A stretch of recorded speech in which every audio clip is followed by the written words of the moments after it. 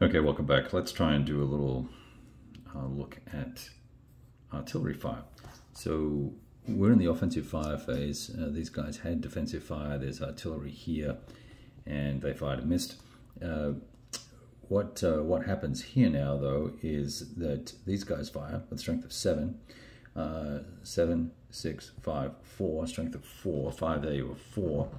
And then we rolled a 6 for the result, meaning it's going to get a one step loss. So it's got a step loss.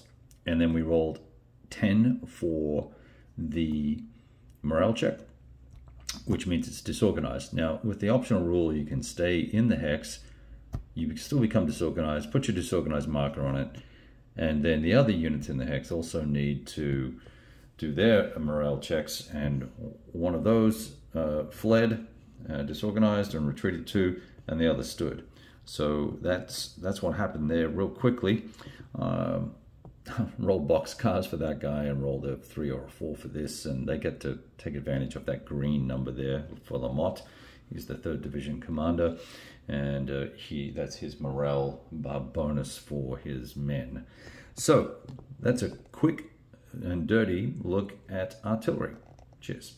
Oh, I suppose I should show you the table, right? Here's the fire table and the modifiers there for it. Ciao.